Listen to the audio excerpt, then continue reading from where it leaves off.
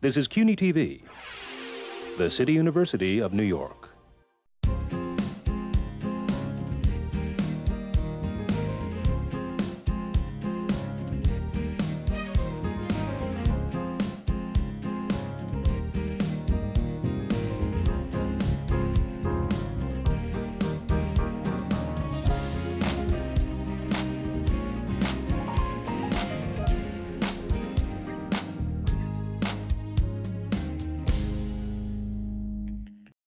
Hello, I'm Ronnie Eldridge. Welcome to Eldridge & Company. There's one block in Manhattan that even without a major corporation, a too-big-to-fail bank, or a magnificent mansion that's worth billions of dollars. It's 47th Street between 5th and 6th Avenues, the home of New York City's Diamond and Jewelry District. Even while it thrives, the 47th Street Business Improvement District is busy making plans for its future. And Michael Grumet is its executive director, and he's my guest today. So, hi. Hi, thank you for having me. Thank you. And when we talk about the Diamond District, but it's really two industries we're talking about, right? The jewelry and the Diamond. Yes. And the street is even named? The name of the street is Diamond and Jewelry Way. That's great. But it's still West 47th Street. It's West 47th Street, and I want to encourage everyone to come down and go shopping. Well, they should, and it's fun, and there's great products there. So what's the history of the Diamond Center in New York? There have been 3 centers in New York. It originally started down at Maiden Lane and Nassau Street. When was this about when? 1800s. So there have been jewelers here for a long time. Then they moved up to Canal and Bowery. And after World War II, the manufacturers needed more space at a reasonable price, so they moved to Midtown, and the retailers followed. And it's always because it was somebody from someplace. I mean, the jewelry business or diamond business didn't just spring up like a flower. I mean, people came here from other places bringing their skills. Oh, yes, yes. And especially during World War II, we had a tremendous number of immigrants who came here and brought their skills. Because of the jewelry, because of the Nazis in Germany and everything was going on. Yes. It's a large Jewish population of diamond sellers. Cutters? Middlemen, mostly. Middlemen, mostly. What people don't realize is that the majority of the population in the Diamond District, over 70%, are women and minorities. I consider the Diamond District a little UN. It's a microcosm of New York. We have Russians, we have Persians, we have Chinese, tremendous number of Indians, Syrians, you name it, it's there on the street, and everyone speaks their own language. It's so great. I know when you walk down the street, it's just it's such excitement. I know some people think it's chaos, but I think it's great excitement. And New York, there are several jewelry diamond centers in the world. Yes. Right? I always used to think Antwerp was the place. Antwerp is a cutting center, and New York is a cutting center. The amazing thing about New York, America accounts for 35% of the sales of all diamonds in the world. And 35%? 35%. And and we're a $24.2 billion a year industry. To put that in perspective for you, $24 billion a year is what McDonald's does in sales worldwide. So our one little street does that. It's a major industry. It's a major industry, and we're a major economic engine for New York State. Right. We're the 1st, 3rd, and 4th largest export from New York State. I was going to say that the diamonds that are here, the 35% or whatever it is, gets exported as well as here. Yes, all over the country. They're brought in mostly as rough stones, and then they're cut here. What people don't realize, we're more than just a retailing center. We're vertically integrated. We have retailing, wholesaling, manufacturing, and manufacturing in the diamond trade means cutting and polishing.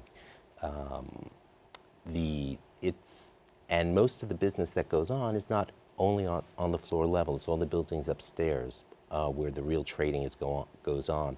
There's actually a diamond bourse, a diamond exchange, just like a stock exchange or a commodities exchange. Where are they? They're in Antwerp.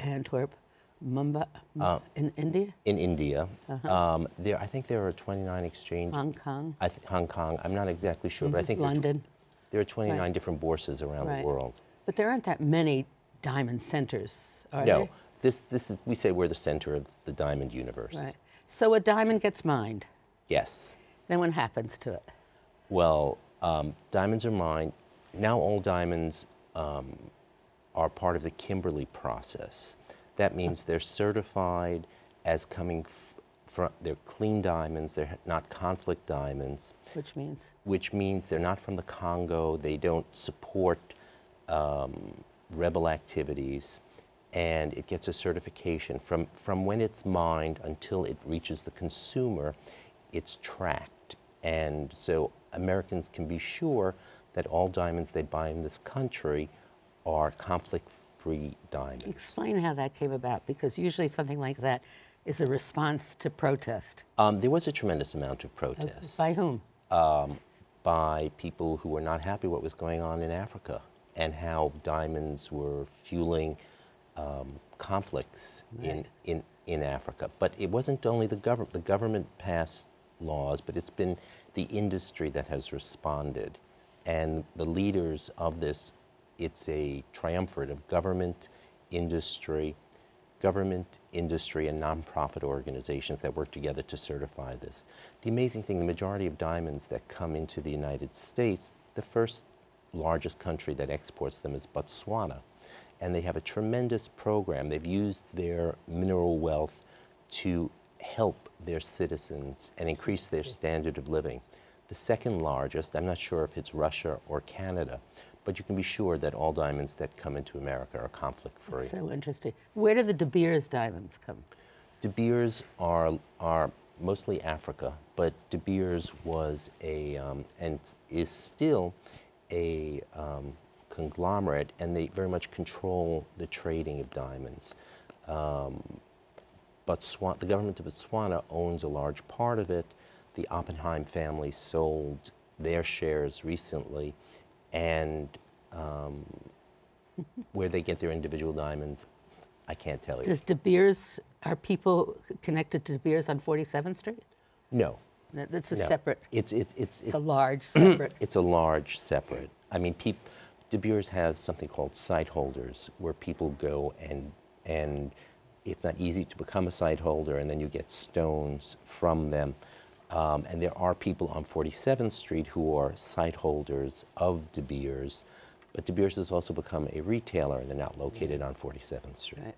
But now let's go back to 47th Street. So when you're walking down the street and you see all these arcades with a lot of different booths, or we call them exchanges. Exchange. Oh, each arcade is an exchange. Is an exchange, and they can have as much as 100 different individual retailers in each exchange. Right. And the amazing thing about that is they're all competing, and they're competing on price, and they're competing on service.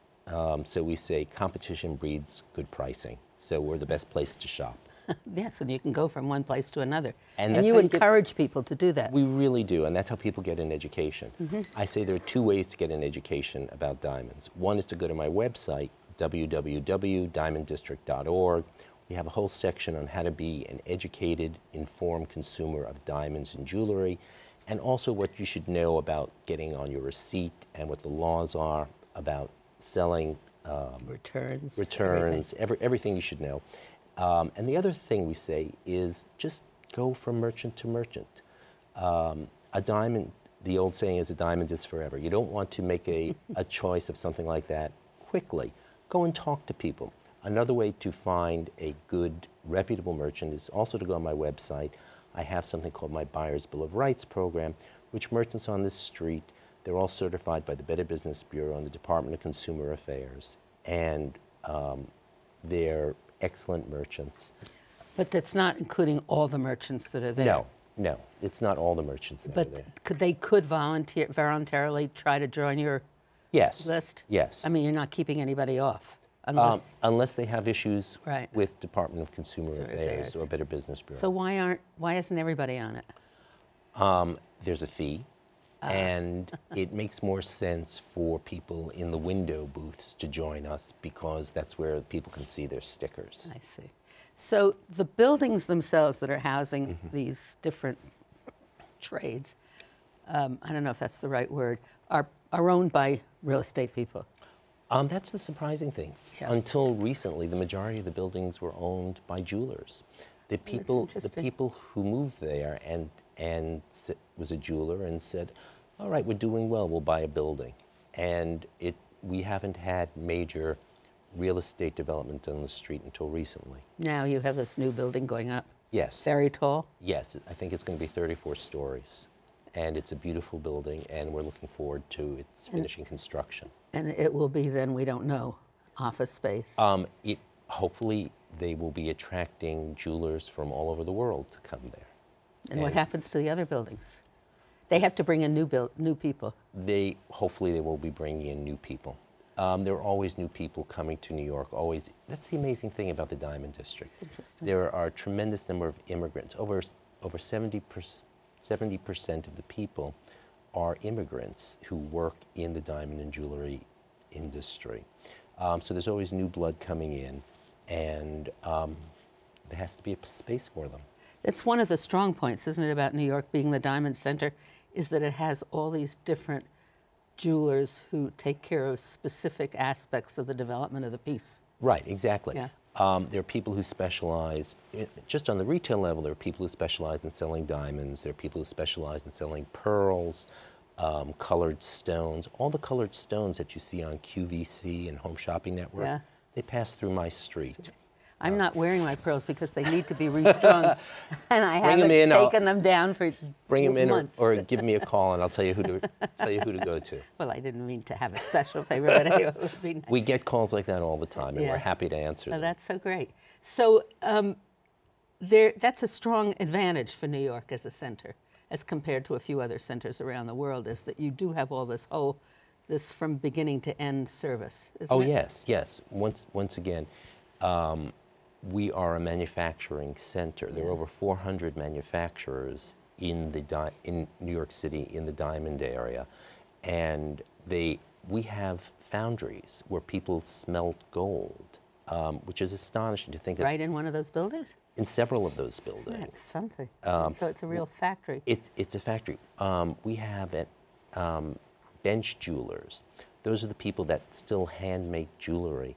And it's astonishing. You go there and you see them pulling platinum, and it's the best thing about the diamond industry in New York, and the reason it's been able to thrive here, is that we need very little space for manufacturing. A diamond cutter could be seated at a table this size. The tools are the same that's been used for several years, and it's really minimal amounts of space for high dollar value products. Let's just go back for 1 minute and then we'll change the subject. First there's the mining. Yes. Then there's the cutting. Yes. Then there's the polishing. Oh, they're tremendous. What happens? Where does it get designed? I mean, who decides what to do with that diamond? There are jewelry designers. Yeah. And a large number of the other stores that are not on 47th Street on the Upper East Side use our services to manufacture their jewelry. I see. But there are also jewelry designers, and there are jewelry shows. There's a jewelry show in New York, there's a large one in Las Vegas. There are jewelry shows all over the world where manufacturers go and then show their goods to retailers who then sell it to the public. So how does a diamond that comes out that is mined in Africa, where does it then go? If it doesn't come here directly, where does it go? Could it go to Antwerp or someplace to be cut? It can go to Antwerp to be cut. If it's a very small stone, it will go to India to be cut. The pave and melee stones are mostly cut in India. But the larger stones come here as rough, and they are cut here. So New York is really known as a higher, yes. What do you call that, a higher class, a bigger? We have higher quality stones, larger stones. But how does a stone physically get here? Airplane. And who brings it? The people who buy it, the people who buy rough. And where are they? Who are they? I don't think, for security reasons, they really want to be known who they are. It's in one way, it's a very secretive industry because people are dealing with very high dollar value goods, and they prefer to keep their profiles very low because it's easily transportable. Is it a family industry that the Yes. trade is handed down from one generation to another? It's very much been. I don't mean trade, the skill. No, but it is a trade. There are skills. There are setters, there are cutters, there are polishers.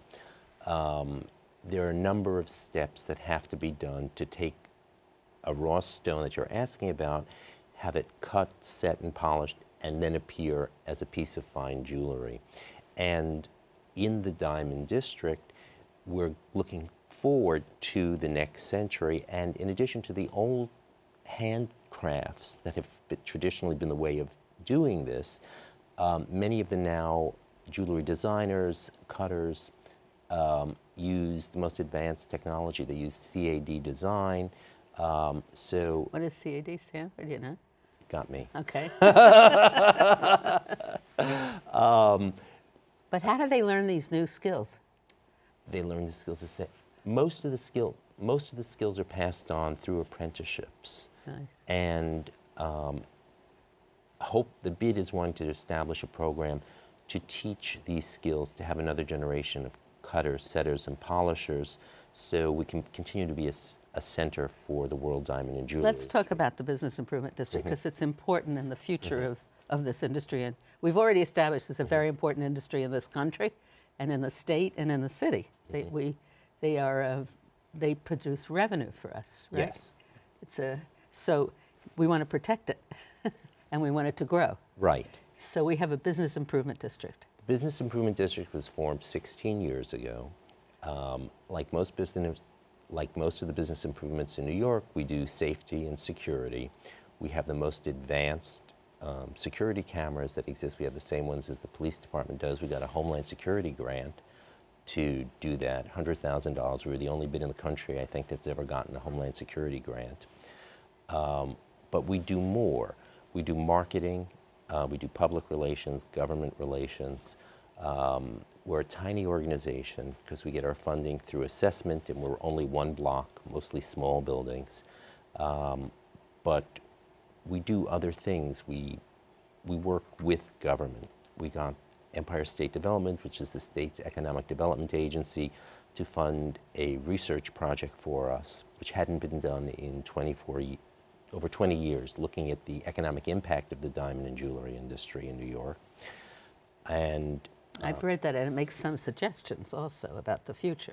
yeah, there are a number of things we'd like to do. We'd like to work more with the hospitality trades. We're a tourist center. Right. We'd like to have more help from the city and state government to do marketing for our district, because people come to New York to buy diamonds and jewelry, and we should be letting the rest of the world know that, hey, come here. We're a great place to shop. You sell both wholesale and retail. Yes. Yes, yes. Sometimes it's hard to determine which is which. People think that when they're buying retail that they're really getting wholesale prices. Well, they are in a way. They're getting less than. They're not getting wholesale price, and if anyone ever says, "Let me sell it to you at wholesale," I would go somewhere else. Yeah. They will get a competitive price that's less than their local jeweler and less than other places in New York, but it's not wholesale. Wholesale really is just to the trade. It's an interesting difference. Well, you want to promote good business practices. Well, and you still want the trade, too. You need the trade. That's the basic. Right. That's the major part of it, isn't it? Yes. Yeah. Yeah. So the bid also is, it seems to me, it wants the training programs that would like to affiliate with some institutions that teach skills and stuff. We might want to affiliate. You're thinking about it. Our ultimate goal is to actually offer those training programs ourselves, because traditionally the skills have been passed down through generation to generation, and we think the manufacturers would be more comfortable if that was continued to be done through an organization that's closely aligned with them, like the bid. It's like, I guess, life in general. I mean, if you're the fourth generation, you decide you don't want to go into the family business. Right. Who's going to come in instead of you, right? Well, there will be someone who come in. He may not be from the same area as you are, but there will always be a diamond and jewelry industry in New York. It's an interesting kind of thing, isn't it? Right. And what about how you apprentice? How does one get to be an apprentice? It's difficult. It's usually through knowing someone because there's such high dollar value to the items. So people are very reticent of taking a stranger into their midst who could just walk off with stock. There are a number of excellent programs in jewelry design. FIT has a great program here in New York, and we haven't quite gotten an answer to that yet. How to go forward with that? It's all seems to be it has to be, I guess, a very close industry. It's a very. There's a lot of room there for distrust. Well, the traditional ways still happen. People shake hands and say Mazel and Brucha, and that means a deal is sealed, and there may not be written contracts, though it's getting more and more formalized. Better business practices are taking place. There's still something in the industry called on memo, where someone will be given a diamond or emerald or other stone for a certain amount of time, and that's not recognized as a legal contract in New York. It's the only industry that works that way, and we don't encourage people in the industry to keep doing that because there are no protections for them in doing that. On your website, you also encourage people to always get a receipt. Always get a receipt. Always get a receipt. We encourage people to pay with credit cards, get a receipt. There are requirements from New York City of what should be on that receipt, what the merchant's return policies are. But yes, and on the receipt it should also say exactly what you're getting. You need to know if you're getting, there are 4 C's of diamonds: color, cut, clarity, and carat. That should be on the receipt. You should know if there are any flaws in the diamond or colored stone, if it's been heat treated, if it's been color enhanced, and you want to ask these things of the merchant. So once again, I want to encourage everyone to go to the website www.diamonddistrict.org and learn about this. And you also learn about gold. Oh yeah, and platinum and gold, platinum, palladium, emeralds, rubies, pearls. Right. There are other organizations that you work with. I mean, there's a general diamond organization. What's that called? There are a number of nonprofit organizations. There's the Diamond Manufacturers Importers Association, the DMIA. There's the Diamond Dealers Club. Wait, let's do it one at a time. Okay. Who belongs to that organization? Those are the large manufacturers on the street. And sometimes they're the people who own the buildings and everything. No, not really. No, not necessarily. No, okay. they're Yeah. The ones who owned the buildings were mostly the retailers. The Diamond Manufacturers Importers Association are just what they sound like. They are people who buy stones, cut them, and then sell them to retailers. And they have certain standards. I or hope don't so. They? Well, yes. Yeah. Yes, of course they do. And then you were talking about another organization? There's something called the DDC, the Diamond Dealers Club, and that is a bourse, an exchange on the street. And they're also a nonprofit organization, and that's where people in the trade come to buy and sell stones among themselves. Do they buy and sell right on the street? No. It doesn't make sense. It's not that romantic or exciting. It doesn't make sense to buy and sell on the street because you have thousands of dollars in your hands. You need a private place to do that. It's so incredible. When they bring the diamonds over from Europe or wherever, do they do it like diplomatic pouches with? Some might, but most of the time it's shipped. I see. So it can be insured. Yeah. And the diamond and jewelry industry support tremendous amount of other industries, including shipping, manufacturing, insurance. So it's a multiplier effect. It's so interesting. So a diamond is forever, hopefully, and it goes behind it. It has levels and levels of people who have come to support your acquisition of this diamond. Yes, and then you can have it and enjoy it and pass it on for generations to come. Yeah. And your descendants, if styles can change, can have that same stone recut, reset, So a diamond really is forever. And they can do that right on 47th Street. They should do it on 47th Street. And Michael, how much have you learned? Everything since you've been there? I didn't know very much about diamonds and jewelry before taking the job, and it's been a wonderful process. Jewelers are very giving with their information to me, and I enjoy it tremendously. And you, in turn, are giving information to others. I hope so. So everybody should go to your website, and then they should go to 47th Street. And walk up and down the street. And enjoy it. And enjoy it. Yeah. It's great just to go window shopping. There are price points on the street for everyone. That means you can go in and you can buy a little trinket, silver trinket for $10. Well, maybe not anymore. Silver has gone up in price recently. But there are things for everyone. You can buy a charm for your bracelet, or you can buy $1 million ring. And you can buy an antique, and you can buy a very ultra-modern. Yes. And it's not only diamonds and jewelry. Once again, it's colored stones, it's pearls, it's watches, anything that's jewelry and fine collectibles. So go and enjoy. Thank you. And thank you, Michael Grumet. Thank you very much.